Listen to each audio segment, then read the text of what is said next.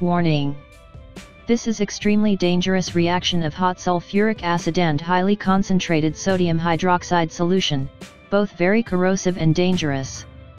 Reaction is explosive and both liquids are splashed everywhere. I'm doing it so you don't have to and to stop you even thinking of doing it. Here I have vial with about 5 ml of concentrated sulfuric acid, heated to about 80 degrees Celsius. Adding hot saturated solution of sodium hydroxide makes this explosive reaction. Hydroxide is dehydrated and splashed everywhere.